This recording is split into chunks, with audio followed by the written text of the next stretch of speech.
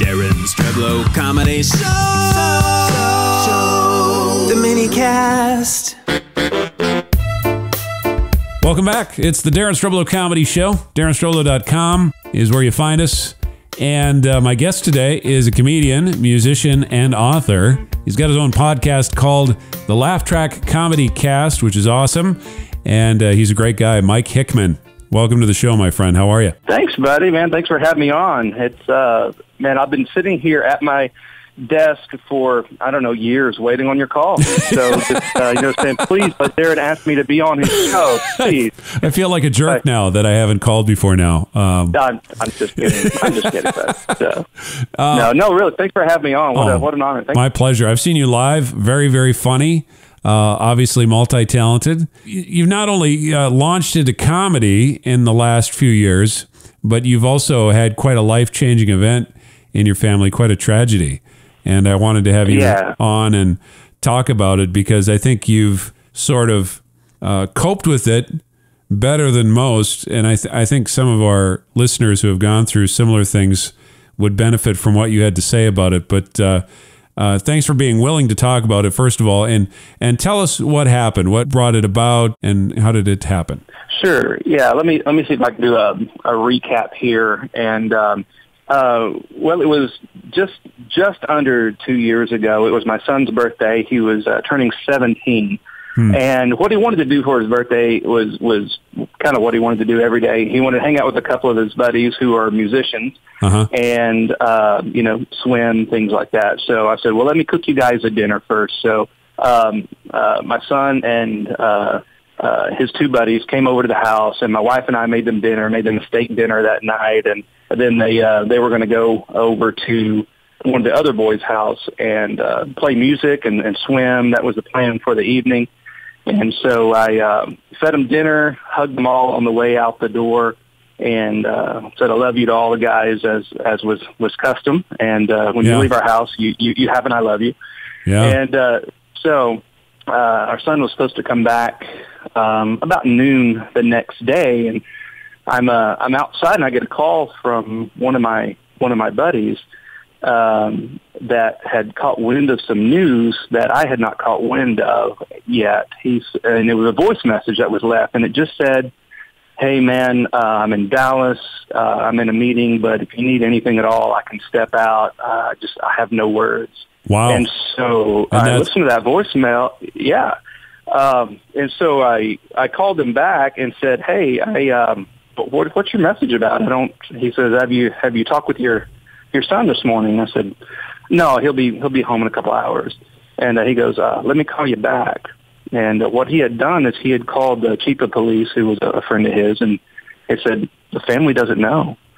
And so now backtracking, what had happened was when the boys got together, and without going into too much detail here, one of the boys became aggressive at some time during the night, possibly due to taking a drug, and had pulled out a machine gun from a car and had shot both the boys, one of those being my son. And he immediately turned himself in to the police and just told them that I just killed my two best friends. And so you can imagine we got that news and was just devastated. That's a very quick recap of what happened as far as what happened on that night. And the events to come are huge of what God did and the impacts. But it's a journey. It's a journey. That happened 2 years ago. What became of the boy who killed him, and what's going on there? Well, the boy who killed him, and that was one of the boys that was at the table that night, and someone we had known for years, and I can't really. Someone you fed dinner to, right? Yeah, and hugged on the way out the door. One that I said I love you to. By the way, I'll say here, take every moment you can when you tell someone you love them or to hug them. Let it mean something every time you see them. Because you never know if that is the last time. And so I know that I have some comfort in the last words I ever said to my son was, "I love you," and he said, "I love you too." That's the last word that I heard, the last word that he heard from me. And so that I take some comfort in that. But that Sure, boy, I can't sure. talk about it much because he's actually still on trial, so I really can't talk about I understand. that. Sure. But so there's some forgiveness and things that my wife has worked through. So it was a boy that we had known for quite a while, and there was never any problems before or anything. So there was no alarms or anything to red flags. It was just common things that right. were happening. So the trial is just around the corner as far as that goes, and so we're kind of pressing on forward with what God has asked us to do, and God has kind of moved He lifted our heads and moved us forward. Wow. Yeah. Now, obviously, you're a person of faith, as am I, and and a comedian. So it's interesting you going through. I mean, unimaginable pain through this. What's it like when people are coming to your friends and people at church and stuff? I mean, what are they saying to you, and is it helping? I mean, or is it painful? I mean, when it happened to you, I didn't know what to say to you. Sure, and that's common. I'll give you a couple of examples that might explain it a little bit better. Just a few weeks afterwards, I'm in the grocery store and someone we know comes by. And they want to say something, this particular person, and I saw this lady just begin to cry, and then she passed me by as if she didn't know me. Not in a rude way, not in a way, because she had no words. And what she didn't know was I was actually fine. Sure, we were hurting and working through things, but God sort of downloaded this incredible peace and comfort into us. I think that can only come through tragedy. And I remember the words of my wife 5 minutes into hearing the news was she went into prayer before going into any other mode, and she's just yelling, before the Lord, just saying, "We will trust you, we will trust you, we will trust you to the end." And so that was wow. Yeah, and so that strengthened my faith immediately. I said, "Yes, that's exactly where our focus needs to be." And the body of Christ came together. Nothing really bothered us. It's as if God gave us words from the beginning. Later the day it happened, there was a band camp going on. My son was in band, and the principal and someone and the band director said, you don't have to, but would you mind coming and talking to the students? And I love to talk to students in any condition I'm in, but they were all affected by this in a huge way. News spreads really quickly. And so we were able to immediately administer comfort, and what God in the beginning began to show us, as I'm giving you comfort, even, this isn't, I guess, our job, but maybe a calling as Christians, as we receive something from the Lord, we give something from the Lord. He puts it in. Even when the pain is stark and heavy as what you've had, you felt like you needed to share your comfort with others, really. Exactly. And, wow. And then, let's see, that week I was on tour, the Texas Comedy Tour, with Kristen Weber, Peter Willis, Scott Smeyer, and we were having supposed to have a show that Friday, and this happened on Tuesday. I believe it was a Tuesday. So, of course, we canceled that show, and we had a memorial that day at the high school. And I tell you what, Daren, when God shows up, it's really cool, because I've never been to a funeral that no one wanted to leave. And our worship band from the church was playing, and three different pastors from three different churches in town, including another youth pastor, spoke, and were all united at this. And so as the worship band was even playing, towards the end, people would get up and they would just start dancing. And what you would think is that irreverent? That's irreverent. There was no feeling of irreverence. There was no feeling of insensitivity. It was just, wow, this is right. And no one wanted to leave. And there were some people that weren't people of faith there. And I heard two of them say, "I don't know what's going on. What's going on?" And, and then people of faith would minister to people of no faith and strengthen their faith. Then student after student over the next couple of weeks was, "I want to know the Lord. Your son made an impact on my life." And then we started to realize, that at the moment our son passed away, he would have had the greatest impact on those that need that level of impact for them to turn to faith, for them to turn to God. If it had been a year later, he would have been at college. If it had been earlier, he had only been at this school a couple of years. But God knows the numbers of our days, and he saturates those days with his purpose. And apparently, God said, your purpose is fulfilled. And when God began to show us that and move us forward, then it gave us great comfort, even in the pain, because God uses our pain. And I found that my comedy shows, I share this regularly at comedy shows, not as much what happened, but the hope that God gave. And and I tell them that when the rug of life is ripped out from under you, what you find underneath that rug is a sure foundation of Christ. And when we wanted to stay back in the past, at the last memory we had, the Lord showed us, your son's not in the past. He's not in the future. He's alive right now, but every step you take forward is one day closer to seeing him again, and one day closer to being with me. Is the greatest part of heaven, is being with him, but being united. So when we move forward, it's not just that we're not forgetting the past. We're moving towards something greater. And it's just revelation after revelation. And I share that at the comedy shows as an encouragement. I don't share as much what happened, but the hope that came out of it, and is still coming out of it, and there's just so much more. Yeah, we're talking with Mike Hickman, comedian, and after all this tragedy, you're doing comedy shows, and that doesn't feel wrong in the context of your life? Does it just feels natural to lead people into laughter after all of this? Sure, and let me tell you how there's this incredible way that God gave me actually more excitement, more passion for doing comedy than ever before. In fact, my writing is completely been transformed. The way I see an audience is completely transformed now. And and let me give you that. I had asked the Lord, "You want me to do comedy more? How can I go on and do this?" I was asking him that within a week, 2 weeks. I was canceling shows, and then I know that 6 weeks later was my first show back that I felt the Lord said, "I want you to do this show." And I said, "Okay, Lord, I'm going to do this." 6 weeks. 6 weeks. Wow. Right. And so I said, "I'm going to do this show." And I remembered the place. It was a repeat. I'd been there before, and I was taking comfort in a lot of things that I knew would be there. I said, "Okay, it's a big church, about 1,200 people. This is an after-church afternoon event, but I know the place. It's comfortable. They got a big screen, great sound system. They know my comedy. Lots of students, lots of adults, just a good mix of people." I say, "Okay, at least I'm going to a place that's comfortable." So I took comfort in all of that.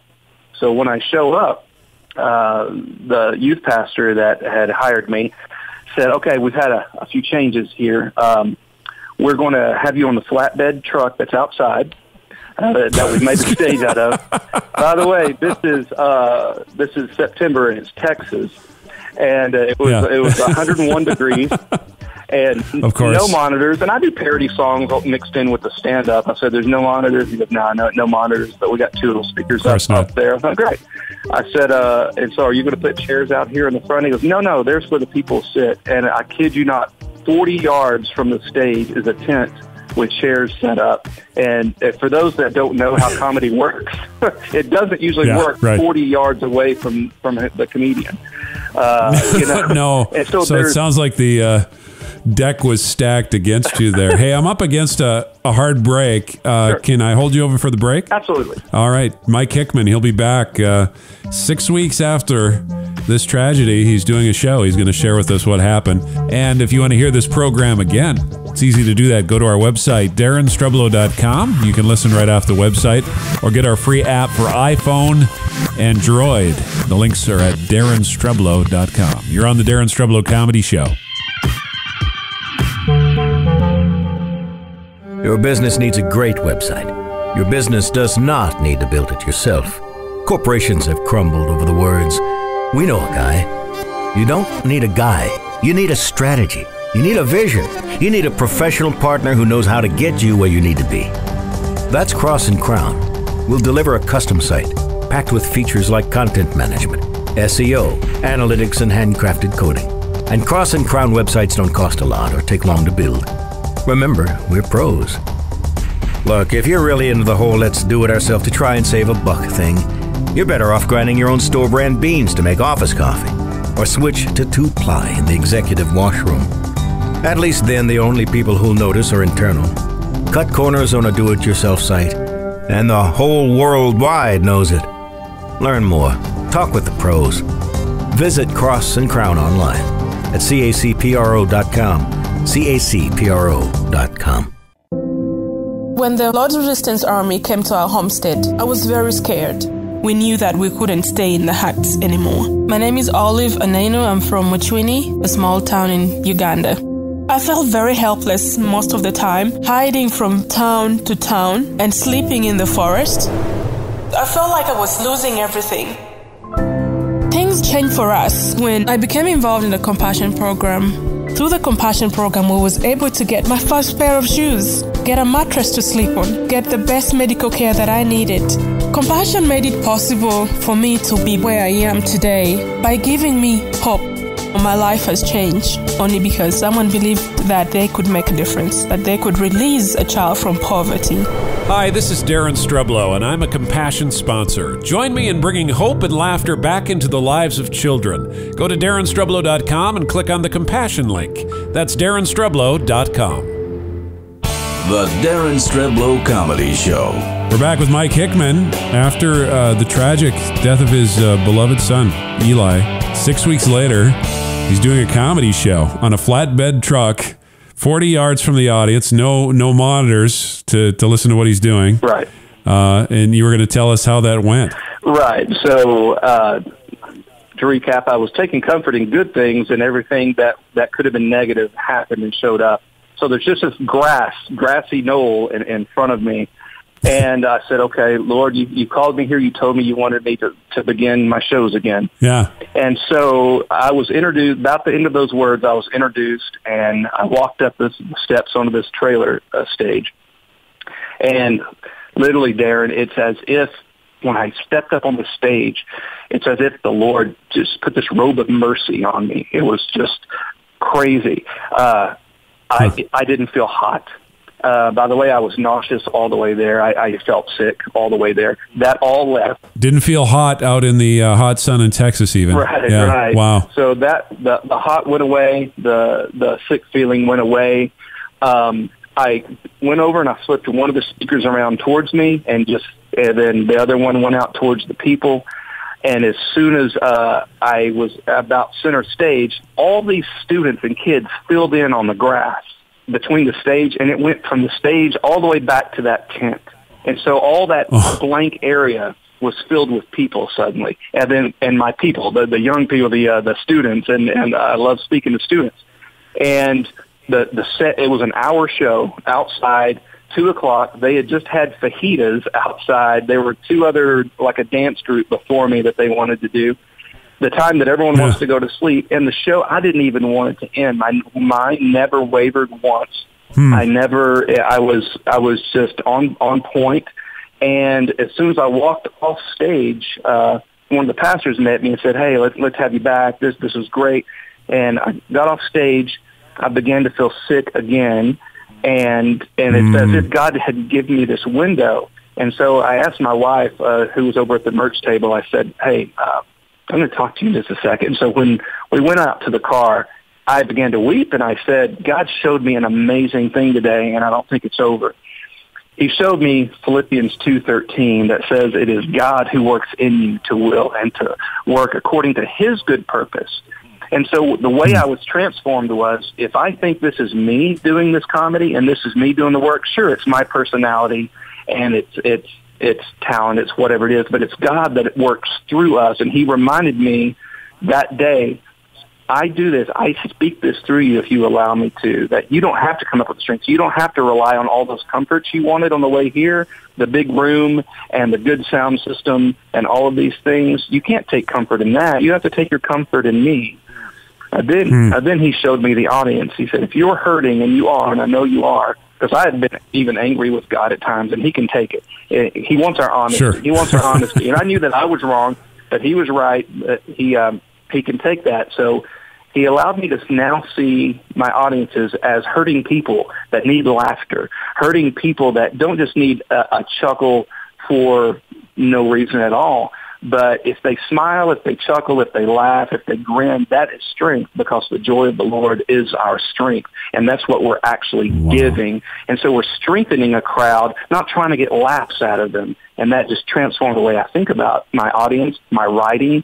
And so I'm more passionate now when you would think like, oh, I don't know if he can pull this off anymore. No, it's as if God excelled me into it, because it's him doing it. Wow. And I just want to be faithful to that calling. Oh, praise God. That is an amazing story and so inspiring. Now, there's some of our listeners who right now have gone through something just horrible. Mm-hmm. You know, maybe this is one of those moments where, you know, God's helping them listen to the radio or wherever they're picking up the show. Yeah. What would you say to them right now? Well, number one, be in the Word. You've got to be in the Word. It's living. It's comforting. I'll tell you just a couple of things that gave me comfort. I think that will give them comfort. I was jogging on the I'm a jogger. I love to jog. I have great times with the Lord when I jog, and I went out for a jog just about a year ago. And this is in my blog on my website. You can look back and look up objects in mirror on my blog, and because I had to write about this. I'm jogging, and as soon as I start jogging, I began to weep, and I just sort of had this wave of grief about a year ago while I was out, and I said, Lord, I really want to feel, I need something from you right now. I'm feeling very empty suddenly. I wish my son was walking with me or jogging with me, but Lord, I want to find some comfort in you. Will you show me something right now, will you? And I got about a half a block up the road, and I saw something shining over at the side of the road. And I walked over to it. I was drawn to it, and it was a car mirror that had been knocked off. And as I went over to it and I picked it up, it was reflecting the clouds and it was reflecting the sky. And I thought, well, that's pretty cool. You know, I got to ask you to show me something. And you showed me this mirror reflecting heaven, reflecting. Then I look at the bottom and it says, objects in the mirror are closer than they appear. And and when I went out weeping, I jogged back home, and I have that, and I still have that mirror on my dresser. I was laughing. Oh, wow. He gave me so much joy to know that my son's not in the future somewhere. He is right now somewhere else, just not here in front of me, but he is somewhere else, and we'll be united again. But the Lord is closer than what we think we can see when our flesh gets in the way, or our circumstances, or our fears. And God understands all of those things, but he's right there. And so I would say, don't isolate yourself. Let the body of Christ minister to you. Be with people that know God, and be in the Word. And remember Philippians 2:13, that it is God who works in you to will and to act according to his purpose. And one other scripture that me and my wife quote all the time, Psalm 27:13 and 14, which says, I would have despaired if I had not believed I would see the goodness of the Lord in the land of the living. You know, God gives us purpose, and my son's purpose was done, and people have come to know Jesus because he's gone. And do we hurt? Absolutely. Have we been angry with God? Yes. Have we forgiven? Yes. But God walks us through this process of grief, and in the middle of it, just reestablishes that purpose. Here's your purpose. Now use this and plug this into that purpose. And he does all that through us. That's amazing. Mike Hickman, check out his link at our website and hear his podcast. You got a great name for your podcast, the Laugh Track Comedy Cast. Very great. And again, we link to him at DarenStreblow.com. Thanks for your vulnerability, my friend, and telling your story and letting it, as you say, comfort others with the comfort that you've received. I mean, it's an amazing ministry you have, and it's exciting to see it grow. So thanks for what you're doing, my friend. Thanks, buddy. I really appreciate it. Hey, thanks for listening to the Daren Streblow Comedy Show minicast. Selected portions from the Daren Streblow Comedy Show. If you want to hear the full show, pick up our free app for iPhone, Droid, and tablets over at DarenStreblow.com. That's DarenStreblow.com. Also, for more entertaining and encouraging podcasts and videos, check out our broadcast partners at the E Squared Media Network over at eSquaredMediaNetwork.com, eSquaredMediaNetwork.com.